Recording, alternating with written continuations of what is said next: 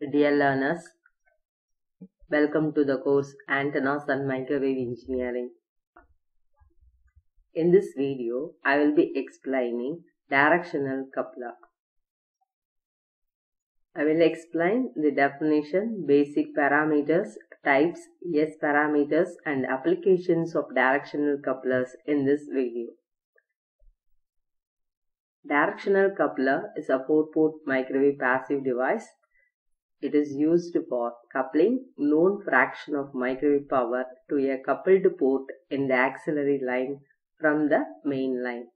Directional coupler consists of two waveguides, primary waveguide and secondary waveguide, otherwise called as main arm and auxiliary arm. Directional coupler is generally used to measure incident power if it is a unidirectional coupler, and it may be a bidirectional. It is used for measuring both incident and reflected power.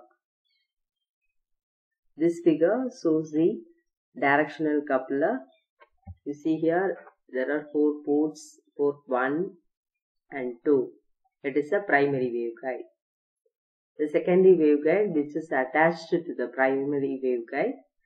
Here the auxiliary arm. The port is port 3 and port 4. Output is taken from port 4. This is the auxiliary output. The port 3 is matched termination, and these two waveguides are attached through a common hole. The common slot or aperture or opening or hole is provided between the two waveguides. Generally, there are 4 parameters to analyze the characteristics of directional coupler. The parameters are coupling factor, directivity, isolation, return loss. So this figure 2 illustrates the symbol of directional coupler. So from this we can identify which port is coupled port, which one is isolated. The port 1, we give the input to the port 1, and port 2 we will get the output, and in the port 4 we get the coupled energy, that is a fraction of microwave power. In the port 3 there will be no output here.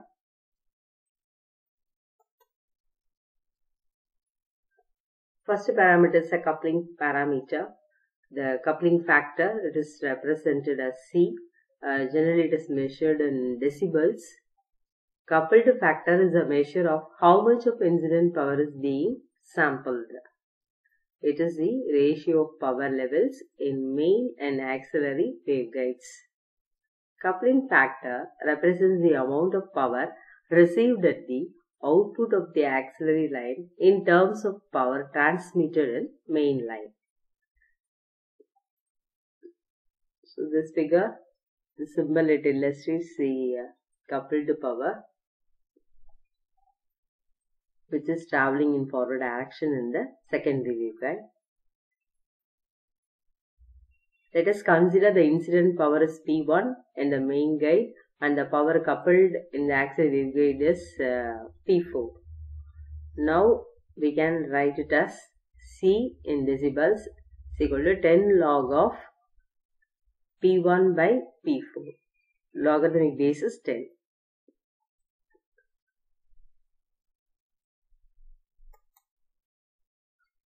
Another parameter is directivity. It is represented as a D. It is also expressed in decibels. Directivity is a measure of how well the directional coupler distinguishes between the forward and the reverse traveling power. It is the ratio of the forward coupled power at auxiliary waveguide to the reverse power at auxiliary waveguide. That means how much amount of power is traveling in the forward direction. Directivity represents the amount of attenuation that the directional coupler offers to the user. Ideally, it should be infinity, that is, a power output at port 3 is 0. So directivity D in decibels equal to 10 log of P4 by P3 to the base 10.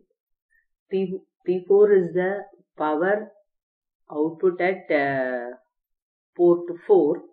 And P3 is the reverse power at auxiliary port P3. P4 is the forward power traveling in the forward direction. P3 is the power traveling in the reverse direction.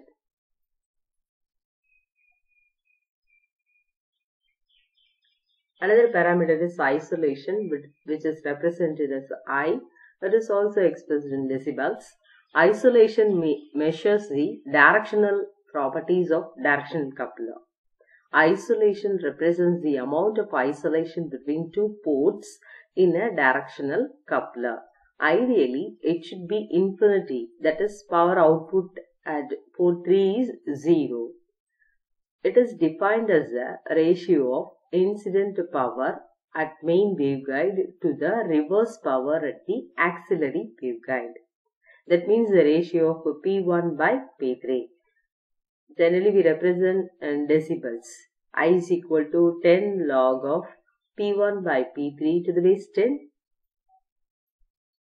P1 is the incident power and P3 is the reverse power at auxiliary waveguide. Next term is return loss. Return loss is also the ratio of the incident power to the reflected power and main arm. Next, we will discuss the various types of directional coupler. Generally, there are three types of directional couplers: waveguide directional coupler, coupled coaxial or stripline coupler, branch line coupler.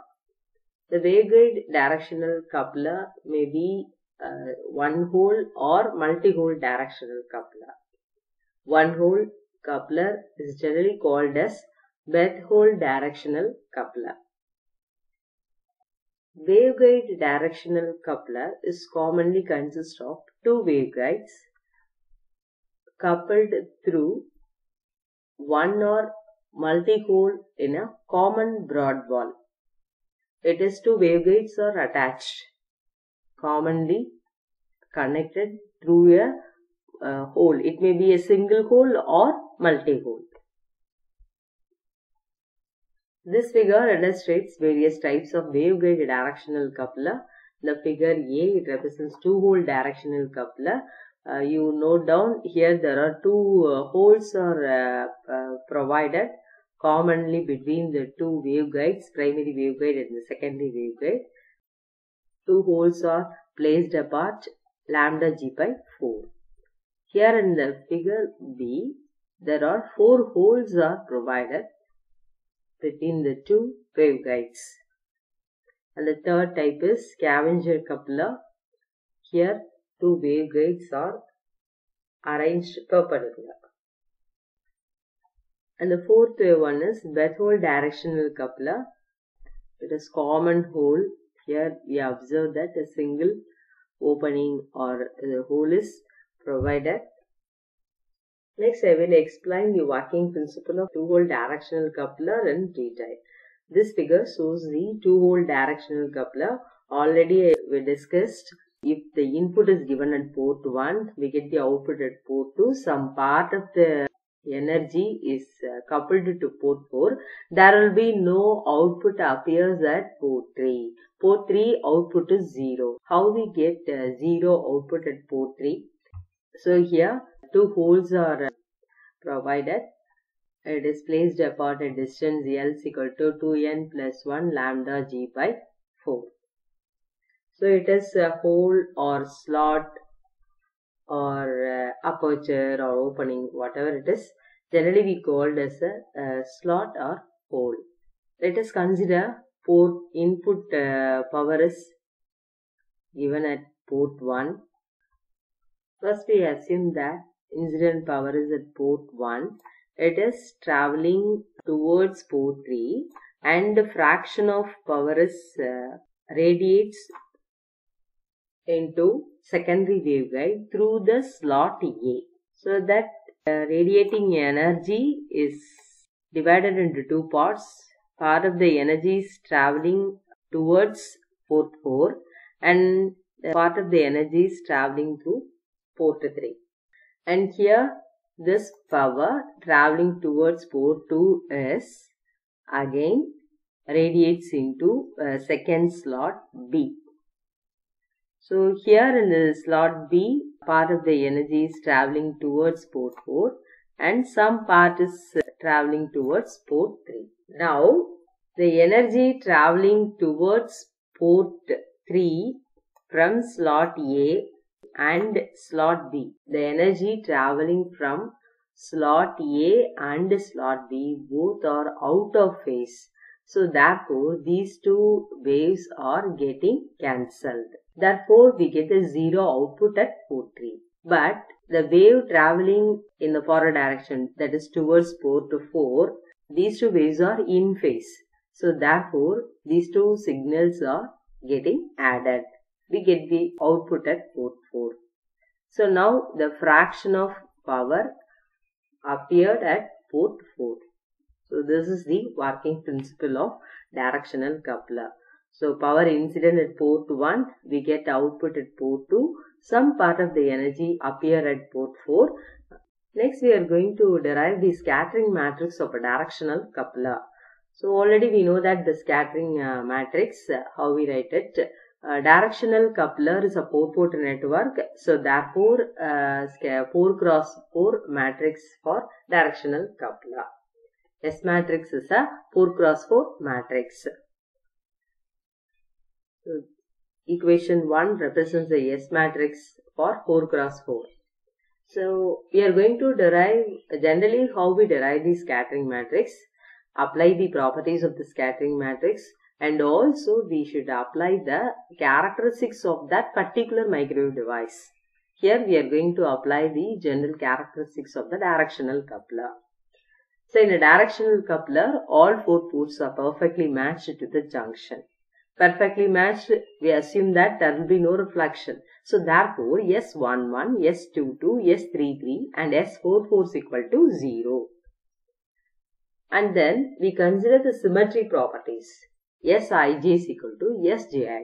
That means even if you interchange the input and output terminals, there will be no change in the transmission characteristics. So therefore S23 is equal to S32, S34 is equal to S43, S13 is equal to S31, S41 is equal to S14, S24 is equal to S42. Next, there is no coupling between port 1 and 3. So therefore, how we represent mathematically? S13 is equal to S31 is equal to 0. That means there is no coupling between port 1 and 3. S24 is equal to S42 is equal to 0 means there will be no coupling between port 2 and 4. Now we are going to substitute the equations 2, 3 and 4 in equations 1. We will get equation 6. You observe that the diagonal elements are 0. It means that it is perfectly matched. Scattering matrix and the complex conjugate of matrix. The product of these two matrices is equal to identity. Unit matrix. Here you observe that the diagonal elements are unity. Now we take the product of R1C1 and R1C2, then R3C3, R1C3. We get the equations 7, 8, 9 and 10. Now comparing equation 7 and 8, we will get equation 11. Similarly, we compare the equation 8 and 9, we get the equation 12. S12 is equal to S34. S14 is equal to S23. Now, we assume that S12 is real and positive. So, S12 is equal to S34 is equal to P.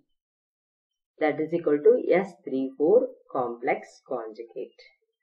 These are all equal to P. Now, we substitute the equations 13 into equation 10. We get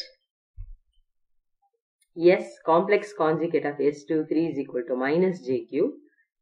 S23 is equal to JQ. Now we replace all those things in the equation of a scattering matrix. We get the final scattering matrix S is equal to 0 P0 JQ, P0 JQ 0, 0 JQ 0 P, JQ 0 P0. Equation 16 represents the scattering matrix of a directional coupler. Here I have listed some of the applications of directional coupler.